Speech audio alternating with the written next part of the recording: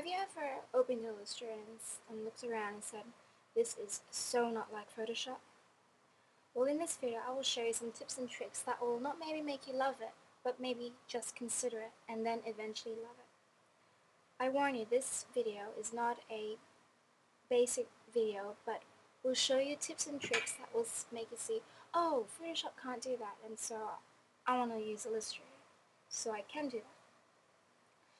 I was initially a pro Photoshop user because first time I opened Illustrator I was like, what the hell? This is so not like Photoshop.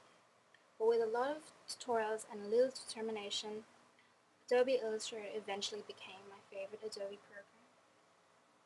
At college I find many people get frustrated with Illustrator, probably because they went through the exact same mentality I went through. It's not like Photoshop and I don't know it. But in this video tutorial, I will show you 5 of my favorite tips that will make you consider Illustrator.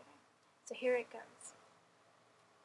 The first thing I loved about Illustrator, the first tutorial I found that was amazing, was how to make art brushes. So here I'll show you how to make a really cute art brush. Firstly, you go into your Illustrator file and tab in your tools.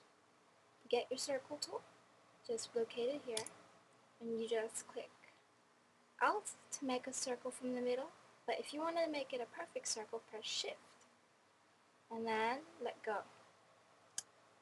It's really handy to have a Wacom tablet as well because it'll let you make the art brush strokes easier to make. Now you get your anchor point tool, which is located within this little tooltip, so you have to press for a while and then just select it. Shortcut to that is the keyboard A. And you drag it out, pressing Shift so you constrain it to a straight line and drag. Now you want your Convert Anchor Point tool. Convert Anchor Point tool is located here. So that's like under all the pen tools and stuff. And you just click once, and then click out of that, and then now we colorize it. So you get your swatches panel, which is located under Window, Swatches, and make sure you have your stroke or your fill selected depending on what you want to color. So I want to color my stroke purple. So my stroke is there, and now I just drag on the purple. You can't see it, but when we zoom in, it's purple now. And then maybe I want my fill to be pink. And then now we make sure it's selected and we drag it in. Or just click it. I like dragging because when I have a lot of closed paths that I want to fill, I just drag on colors. So we can adjust the thickness of the stroke by going to the stroke panel, which is there. And then say you want that to be 3 pixels. And maybe you want a shine on it, which brings us to tool tip number 2, using the pencil tool to make closed paths. So make sure that you have a fill of white but a stroke of none. So you can toggle between the stroke and the fill by pressing the X. But then you press the / key to make it none. Or just select none here.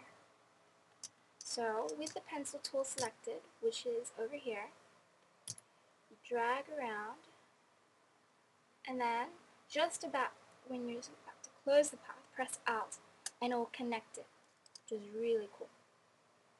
And then you can reshape paths as well. So what I like to do usually when I'm doing a shine like this, I copy this and then I will reshape by starting on this path and then ending on this path. And then maybe keep fixing that up. Maybe you want to smooth out these anchor points. You can do that by Alt clicking, and that will smooth. See how it changes? Alt smooth. Now press Command F or Control F on the PC and do the same thing to get that other shine so it doesn't look so monotonous. So now you have shiny blob thingy.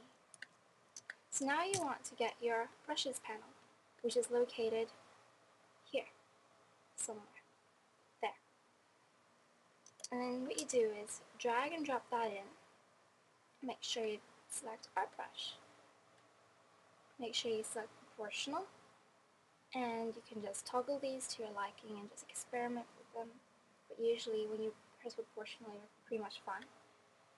Click out, and then Command click to deselect your artwork, and then select this art brush, and then select your brush tool, and then see when you draw with it, you have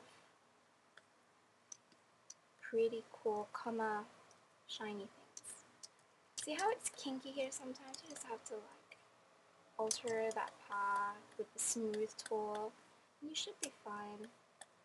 But if you really want to like edit the actual path of the purple stroke and pink fill, go to Object, Expand Appearance.